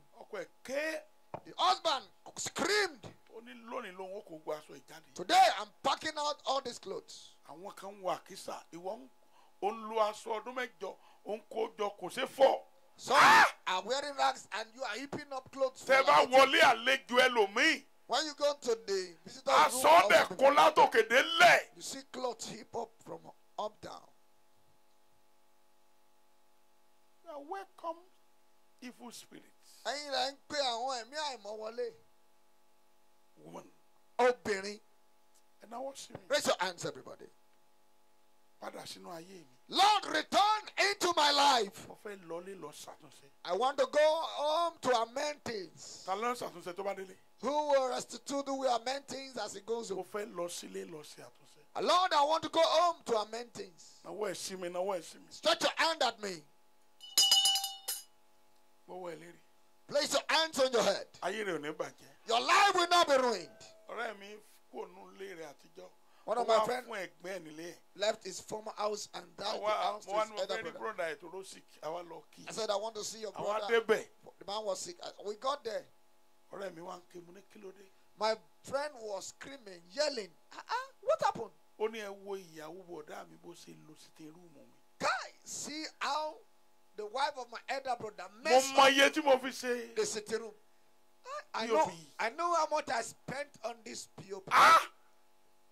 Ọ̀dà tí mo fi kún ilé yìí mo wá lọ Èkó ni. The paint I used in this house was a special paint I got by myself. To Lagos. I went to Lagos.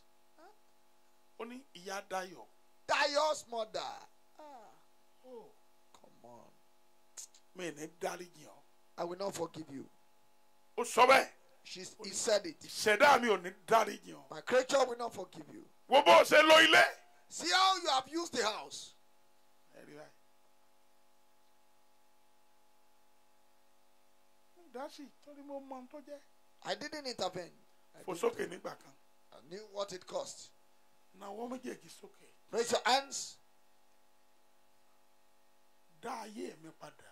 Lord, restore my life Bí obìnrin oníwà rere. as a virtuous woman. Ẹgbẹ̀rún àbẹ́. Go ahead and pray. Father, in the name of Jesus, Holy Ghost.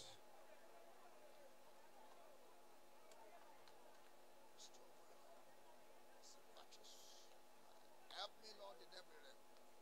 In the name of Jesus. Sádùá ló ń gbà iṣá. In the name of Jesus Christ. Jésù Olúwa wa. In Jesus' name we pray. Tó bá wọ tẹ́lẹ̀ tẹ́lùmí yóò dẹ̀ pọ́n. When you go to some Tó lẹ̀ tó dẹ̀ people's pọ́n. restroom, you see everywhere reddish. Ẹ̀yin lẹ kó àìsàn wọ̀lú. Yeah, you have invited sicknesses, diseases. Ẹ̀yin ni. Ẹ náwó sí mi. Stretch your hand at me. Ẹ pé Jésù lẹ́ẹ̀kan. Náwó ẹ̀ méjèèjì sí mi. Stretch your both hands.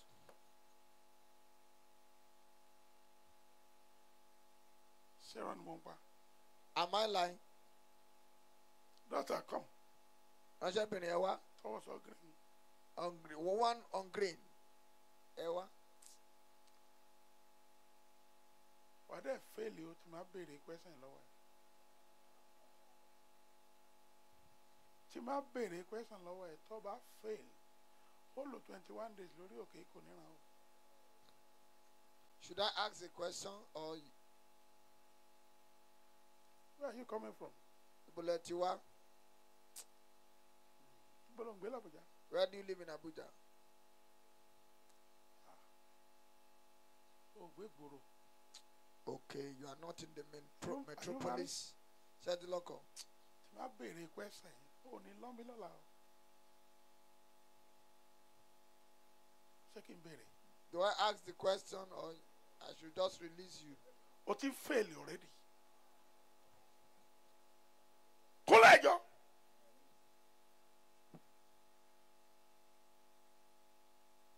Náwó méjèèjì sókè. Raise your hands, everybody. Má jẹ́ sọ àyè mi nù. Lord, don't let me lose my estate. Àyè mi má jẹ́ bọ́ sọnù mọ́ mi lọ́wọ́. Don't let me lose my estate. Gbé ọwọ́ yẹn sókè. Raise your hands. Àyè mi má jẹ́ sọnù mọ́ mi. Don't let me lose my estate. Ẹ gbàdúrà bẹ́ẹ̀. Go ahead and pray. Father, in the name of Jesus, Holy Ghost, Lord, help me not to lose my estate. In the name of Jesus. my place in glory, in dignity. Help me not to lose it, Lord.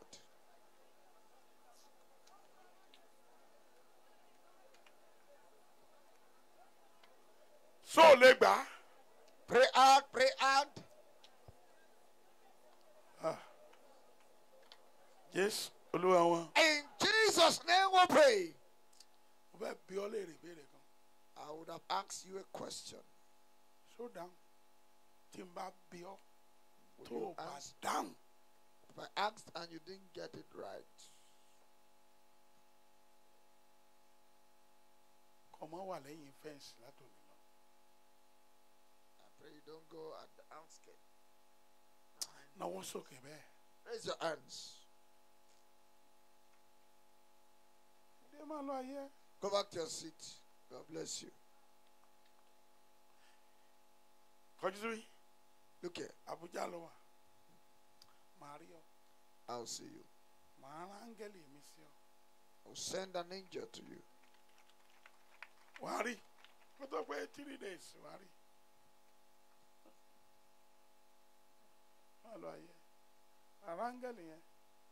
You will see that angel. We asked you the question I would have asked. It may demand that you come back here to spend 7 days. Go back to your seat. Spread your hands. The human angel. Yeah. That people will cherish. Who need it? Say, I take it. Oh, yo. Again, I pray. Father, in the name of Jesus.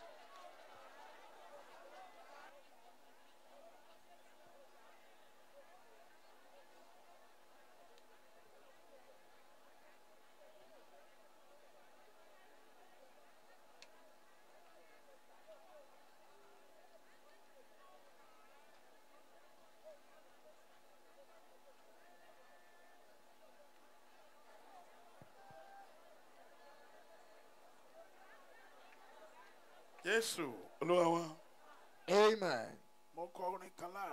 I sang a song in the morning. Can you remember the song? You don't remember?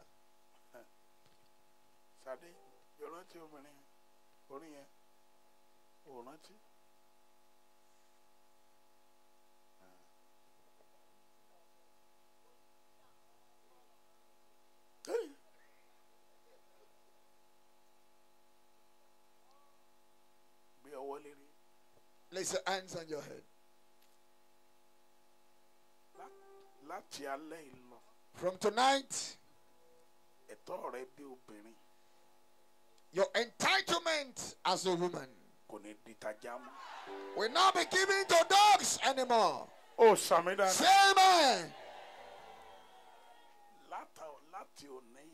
From today on, all that you are entitled to as a woman shall be given to you.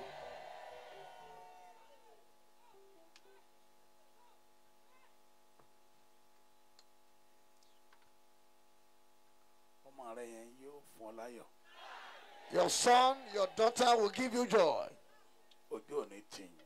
You will not be put to shame. You will be addressed.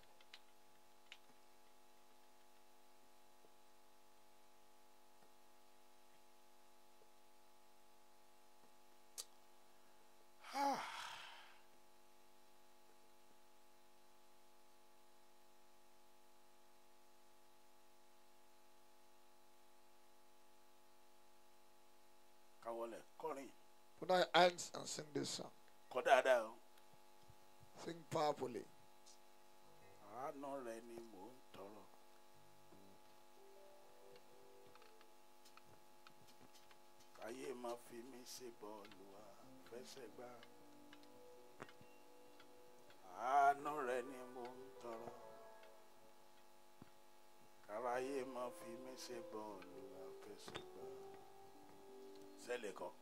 And you sing. Some women want to fish a ball. Have been made like a ball. Kick here and back. Want to go south, want to go west. Kick to the south, kick back to the west. Karaye ma fi mi ṣe bọ́ọ̀lù àfẹsẹ̀gbá. Àánú rẹ ni mò ń tọrọ. Karaye ma fi mi ṣe bọ́ọ̀lù àfẹsẹ̀gbá. Àánú rẹ ni mò ń tọrọ. Karaye ma fi mi ṣe bọ́ọ̀lù àfẹsẹ̀gbá. Àánú rẹ ni mò ń tọrọ. Karaye ma fi mi ṣe bọ́ọ̀lù àfẹsẹ̀gbá.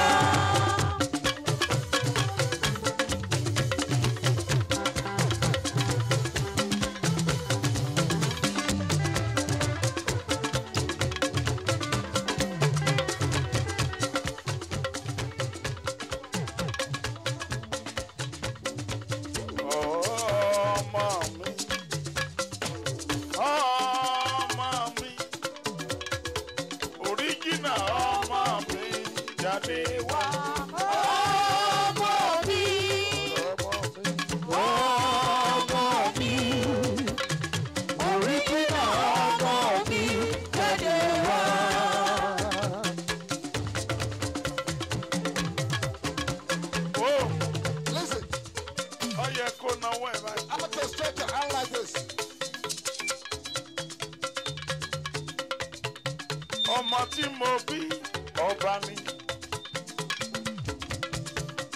Ọmọ tí mo bí ọba ni. Gómìnà ọmọ mi jáde wá. Ọmọ mi. Ọmọ mi. Original ọmọ mi jáde wá. Ojú sẹ́nìkan. Who's your neighbor? Ọmọ tó gbé sínú igi. Èyí tó gbé sínú omi nísàlẹ̀.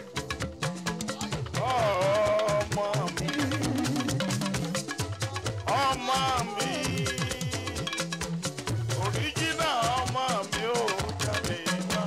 Ọmọ mi. Mọ́mí ẹ sọ̀rọ̀. Ọmọ mi.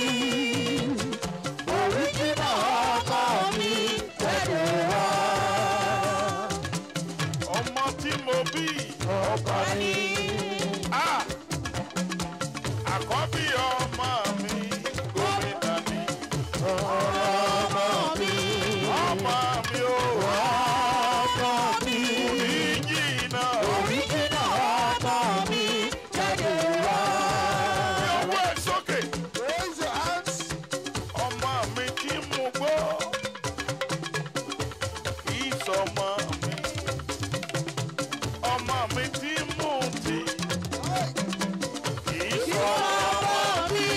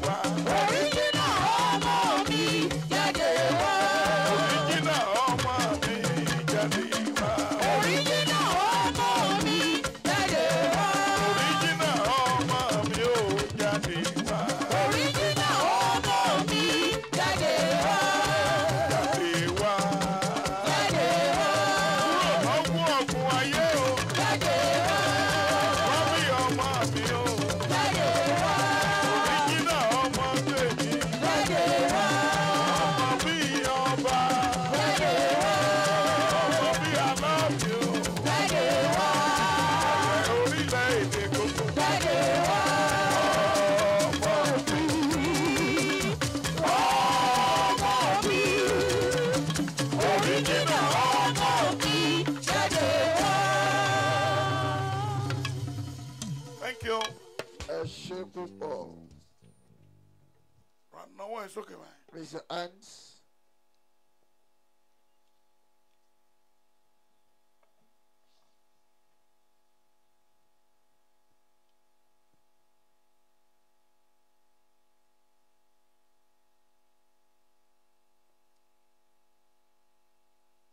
Orí tọ́mọ mi mú wáyé, orí ọba ni, ẹ̀dá tọ́mọ mi yàn o, ẹ̀dá pèsè ni.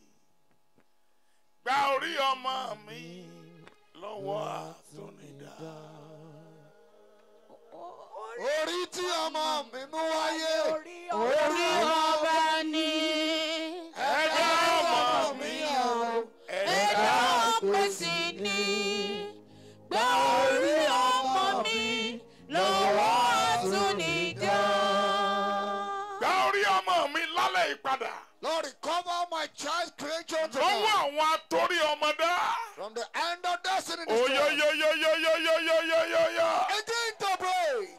Father, in the name of Jesus, Holy Ghost.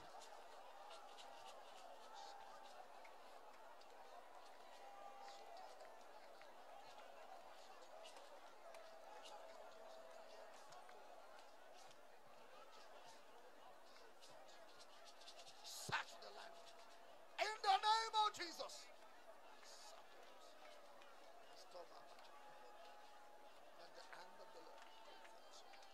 In the mighty name of Jesus Christ. Amen. In Jesus' name we pray.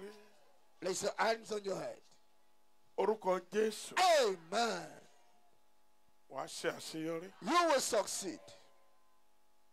Wàá mú ẹ̀rí lọlé. You go on with testimony. Ọfà ayé ò ní báyìí.